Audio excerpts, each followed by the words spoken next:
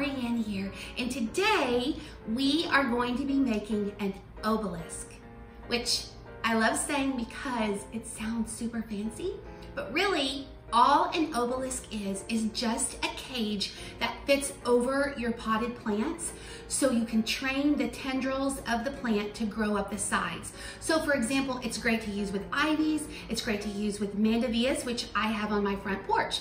So let's go ahead and get started.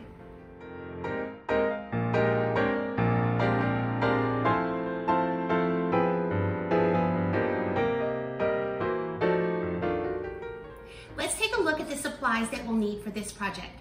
So we're going to, just for starters, we're going to need embroidery hoops. You're going to need 2 large embroidery hoops. You'll need 1 medium-sized embroidery hoop. You're going to need a small wooden cabinet knob. And lastly, you're going to need a very flexible 1-inch piece of thin molding from the home improvement store. You can get the embroidery hoops at a craft store. The knob and the molding I got at a local home improvement store. You're also going to need paint. So whatever kind of paint, we're going to be using black spray paint for this project, but whatever kind of paint you need to match your decor, you'll need that as well. Also, you'll also need some wood glue.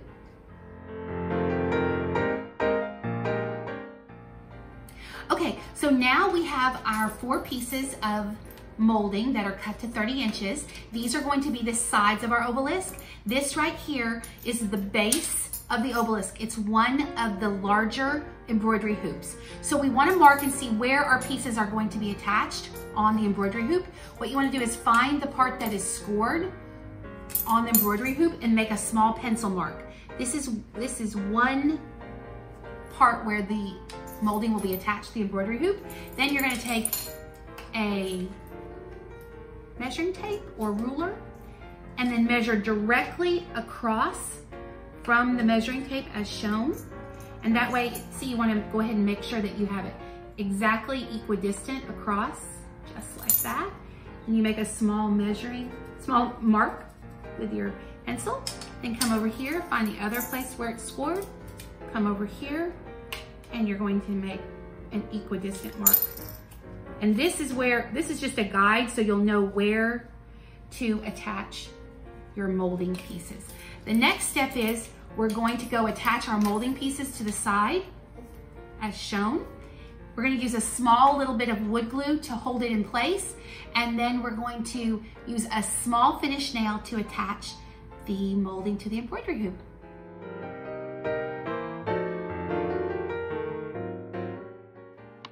Here's a close-up of the base embroidery hoop attached to the piece of molding. We use small finish nails to attach the 2 pieces together. Next, you're going to want to add the second embroidery hoop approximately 6 inches up from the base, and then 6 inches up from that, you'll add your medium embroidery hoop as well.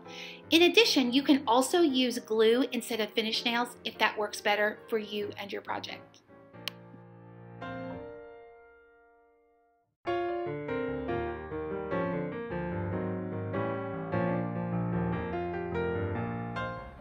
Okay, so now we have attached the sides of our molding to our embroidery hoop on the bottom.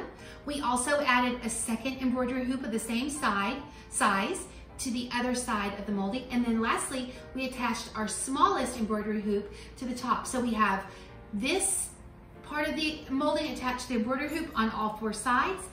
And we've attached all 4 pieces, you can see. Now, the challenge is, you can see from this that it is not very stable. So what we want to do is we're going to go ahead and finish it at the top. And to do that, we need 3 things. We need a larger block of wood like this, cut approximately, it's 3.5 by 3.5. This piece right here, a small piece, cut 1.5 by 1.5. You'll need a wooden knob, and you'll attach the wooden knob to the smaller piece. And then you're going to need 4 pieces of wood cut 4 inches from the molding itself. Now, you can see here where we have gone ahead and attached the smaller block and the larger block to, let me hold this to the camera so you can see it. You attach you gather all 4 pieces, attach the larger block to all 4 sides of the molding. Then you're going to using this smaller piece here, you're going to be attaching it to the smaller block at the top. So now you have your completed top up here, which helps to stabilize the obelisk. So this is what the obelisk looks like when you are done attaching all of the embroidery hoop and the pieces of wood to the molding.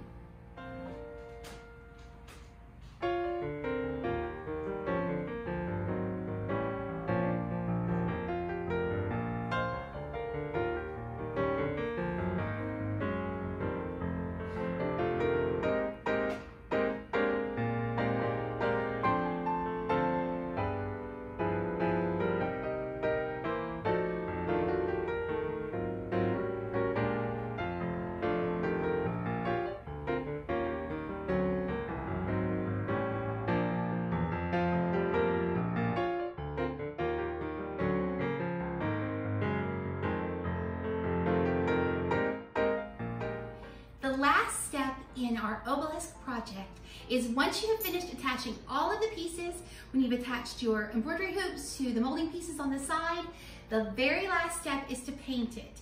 Now you're going to want to paint it some color that matches your decor.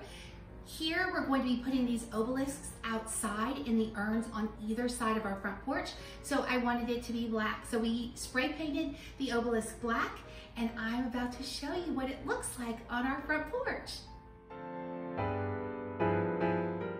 Okay, I just wanted to show y'all a little bit about how we attached it. Here is the obelisk, it sits right on top of the urn, and then here you can see that we've kind of wound the flowers through it, and it goes all the way to the top. So one more last look, and then I'm going to show you both of the urns on the front porch. I love how this turned out.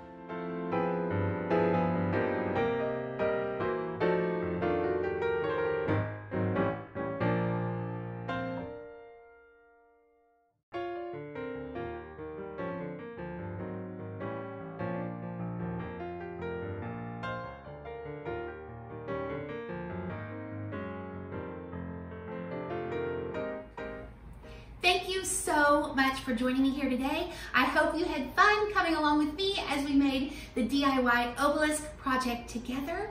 If you like this project, be sure and give us a heart. If you'd like more projects like this, be sure and subscribe to the Thistlewood channel. Thanks so much, and I had fun creating with you today.